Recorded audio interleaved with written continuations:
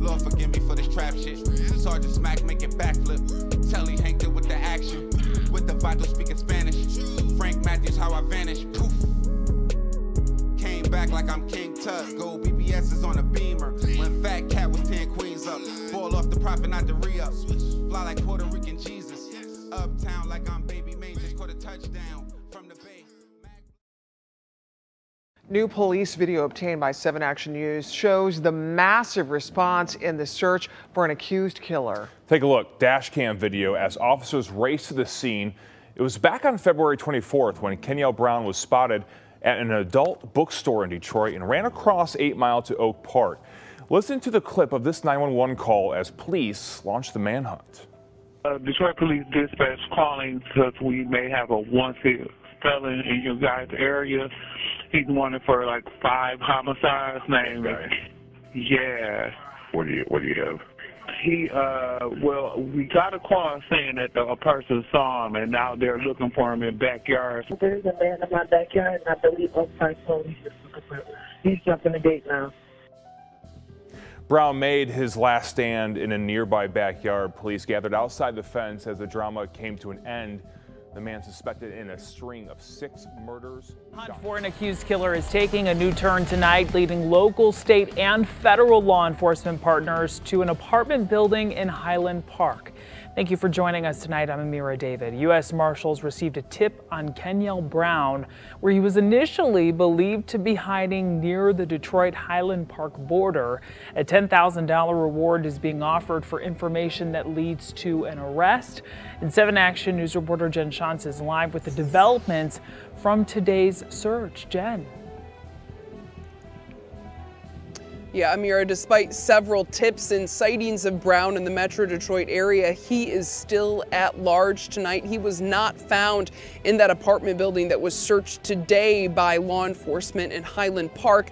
Now, the search for Brown started back in January after police there charged him with a double murder in River Rouge. And the U.S. Marshals telling us tonight the longer he is on the streets, the more concern they have that someone else will be hurt or worse. We asked the neighbors to shelter in place.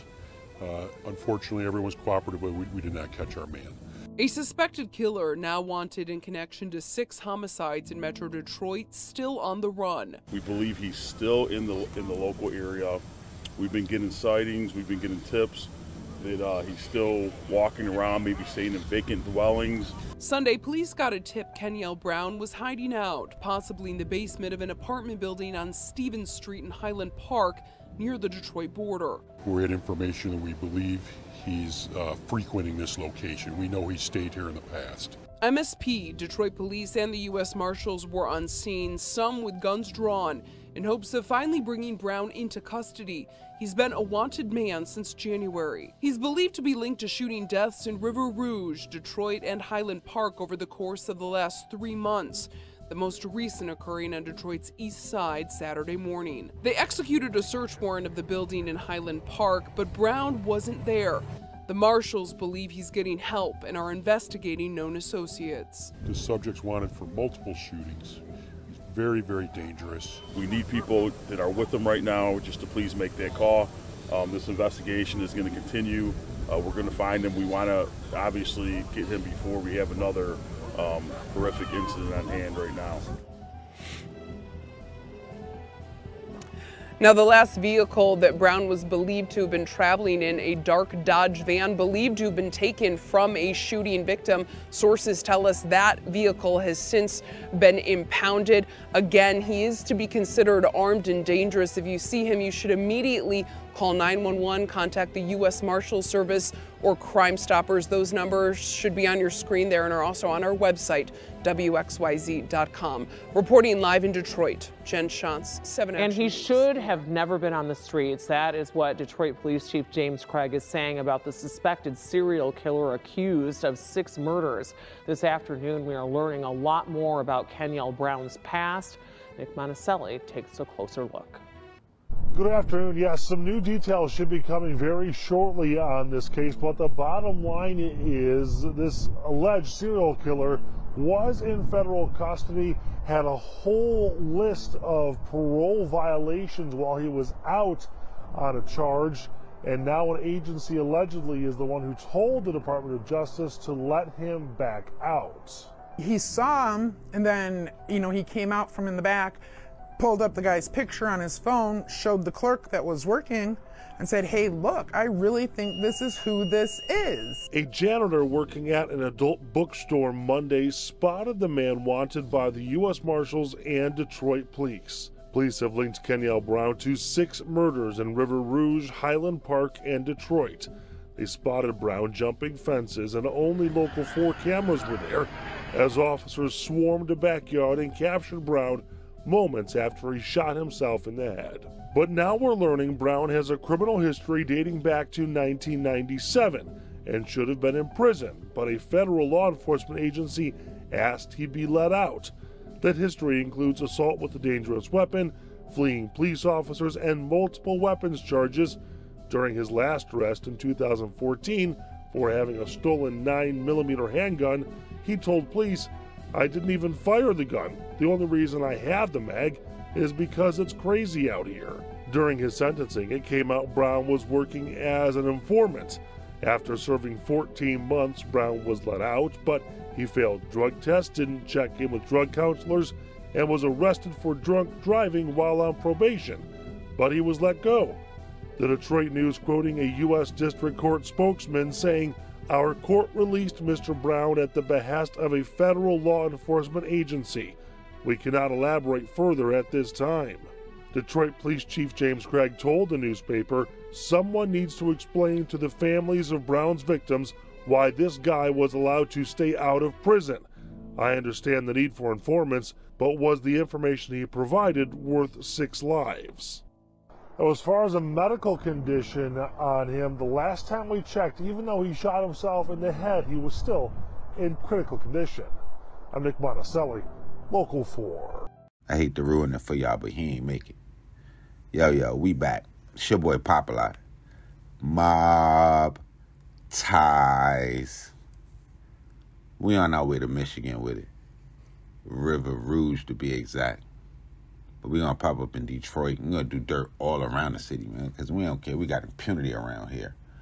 Now, today, we are gonna be covering a guy by the name of Kenyel William Brown, but I like to call him the Operative, King Espionage, Ratatouille, whatever y'all get in the comment box with it, man, because after y'all hear this, I just hope y'all didn't know, dude. Now, by all accounts, they're going to say Kenyel Brown was born on July 3rd, 1979, to a large family, several brothers, several sisters. They're going to say he spent his childhood and his youth in the city of River Rouge and attended River Rouge High School. So anybody that been to River Rouge High School, even if you know where it's at, y'all get in the comment box, let us know what the area is talking about.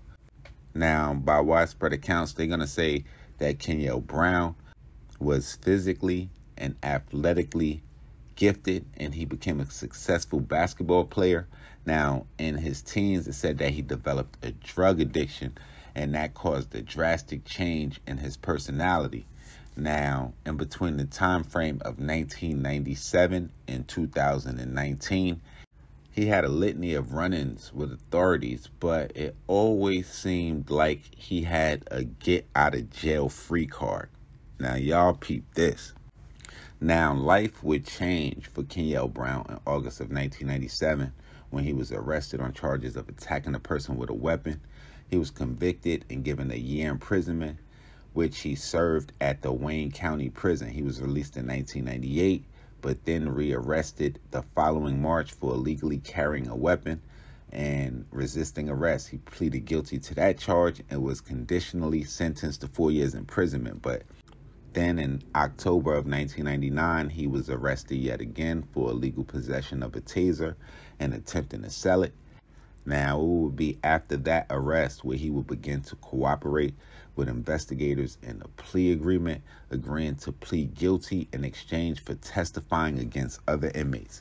Now, this is going to start an outrageous rabbit hole that'll show you how far that they're going to go to get maybe a drug dealer off the street, or the type of people that they would leave on the streets to get people that are committing less crimes than they are committing. Y'all listen, we talking about a person that committed 6 murders. And that's just the 6 murders that they know about. Now, he would agree to plead guilty in exchange for testifying against other inmates so that the charges against him would be dropped and he would be released.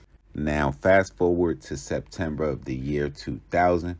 Brown was arrested for drug possession and attempting to sell said drugs, but he was released yet again after he provided some information on crimes committed in the county of River Rouge. Now, in February 2001, Brown became the case of an accident during which one person died and another was seriously injured. He tried to flee the crime scene, but was arrested soon after and charged with second-degree murder, resisting arrest, intentionally inflicting moderate injury resulting in death, driving without a license, and illegal weapons possession. He would go on to be convicted and receive 10 years for that, but was paroled in 2010. Now, fast forward to 2014, because that's where this shit get crazy. Now, Brown was arrested in Detroit for illegal possession of weapons. Now, during his detention, he called himself his dead brother's name and stated that he was suffering from a mental disorder. So on March 2015, Brown was recruited by agents of the Bureau for Alcohol, Tobacco, and Firearms, or our buddies over at the ATF. Now, based on provisions of the Armed Career Criminals Act, he was sentenced to life imprisonment. But in June 2015, the Supreme Court recognized that some of the law's provisions were unconstitutional, and due to which Brown pled guilty and he received 21 years imprisonment. But get this, in February of 2017, after serving only 14 months in prison, he was released but was rearrested for parole violations in May of that same year and returned to prison. Now, thanks to intervention from the federal agency, he was released again that July. Now, over the following years, Brown repeatedly violated parole conditions, but each time avoided criminal liability due to his position as an FBI informant. Now, in July of 2018, he was again arrested for drunk driving in Lincoln Park, later testing positive during a drug test, and in January of 2019, he was once again arrested for drug intoxication, after which he was ordered to attend a narcologist regularly by the court. He missed 4 scheduled sessions, after which an arrest warrant was issued on February 22nd of 2019. Brown was arrested a month later and charged with violating his parole. Now, in May, he was provided treatment for drug addiction, after which he was transferred to a drug treatment clinic in Madison Heights, where he spent 21 days and released on June the 12th. Now, 2 weeks later, he was arrested in Hazel Park for drunk driving, but quickly released on October the 29th due to intervention by a Detroit police officer serving on a federal task force. Now, it was after that where he would go on to allegedly commit 6 murders from December the 7th, 2019 through February 22nd of 2020. Now, on February 24th, his whereabouts were discovered, and during an arrest attempt, Brown shot himself in the head. He survived the injuries initially, but was taken to a hospital where he would die 4 days later due to the complications. Though he was never charged with the 6 murders as a result of his death, the Detroit media would go on to name him the Metro Detroit serial killer, since most of the killings took place in or around the Detroit metropolitan area. Now, what I'm going to need y'all to do is get in the comment box and let me know what y'all think of this. Was it justified? Did they need to keep him on the streets to stop the flow of drugs? Maybe to get a couple murders? But more than that, I want to know if you knew him.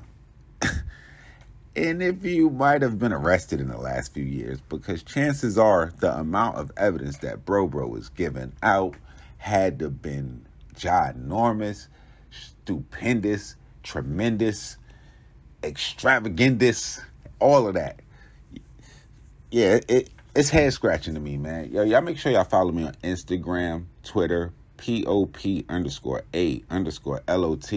Y'all make sure y'all let me know where we have not been, what gangsters we didn't cover, what cities we need to tap in with. Y'all get at me in the comments below. Y'all make sure y'all hit the bell right under me to know when this real trill spill shit is dropping. And y'all already know what it is. It's the Mobb. Mobb ties.